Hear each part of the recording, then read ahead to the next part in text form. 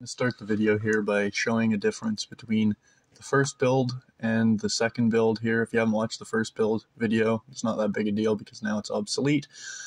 This is the original one that I built on the Tiny Hawk frame. As you can see, it's performing nicely. I mean, look at it go. It's flying, you know, it does some tricks.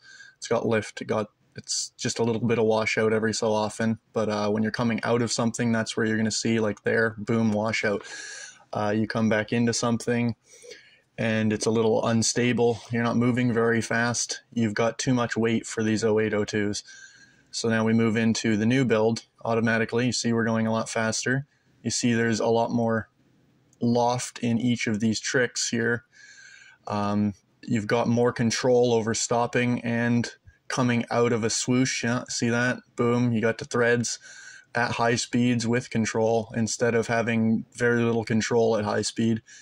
You can almost stop on a dime until you hit something like that. But I'm gonna have like a little crash reel here coming up in a second, so we're gonna see the difference between like hitting a bunch of shit and how this doesn't react to, you know, just fall out of the tree. Here we go, here's the crash reel. We're going to see how much easier it is to compensate and just do things like this, like boom, look at that. You're gonna just feel the control immediately. It's almost like a more float oriented flying style where you can do these high long orbits, you can dodge between obstacles and such. The other one just had so much mass to it that it couldn't compensate for its own weight, and you just hit something and bounce off of it and see not be able to recover, similar to how you just saw there. But okay, we're gonna get into the build video here and you'll see in a minute.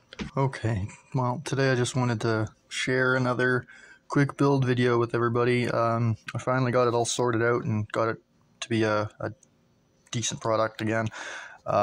This is a lot more performance oriented than the last one.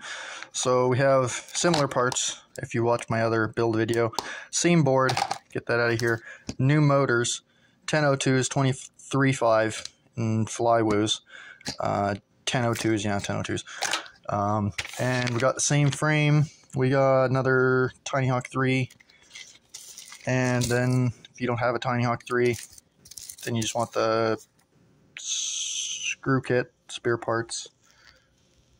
Yeah, there we go, now it's focused. This is probably a couple of bucks, I'd say under $15 for those. This was 80 Canadian pesos, and I forget how much these were. I think they were 14 bucks a piece from the website I ordered from. So you take all this crap, and you jumble it all around, and then you get one of these. We'll get to some flight footage quickly. One of the main things I want to talk about is how easy this one is. All you got to do is, there's a plug that comes with this after you solder on the power and ground and connect that little battery plug there.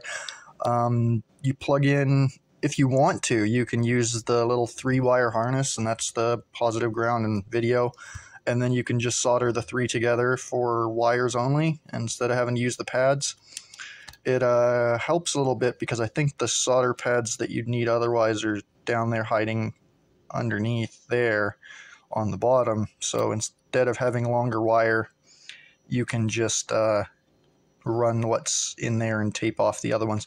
That's how I've had this on all my frames for this board, so I don't have any problems with it malfunctioning or losing reception or having the wires break on a crash. I've never had the wires break on a crash.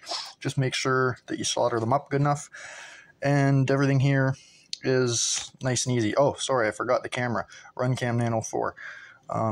That kept you around for a little bit because it doesn't matter. You can use your own camera, you don't care. You just need to know what the board and the motors do, and you know what this frame is. So, okay, well, there you go. That's, what, 2 minutes, 30 seconds worth of quick, easy, tell you what you need and let you do it yourself. Okay, have a good one. Bye.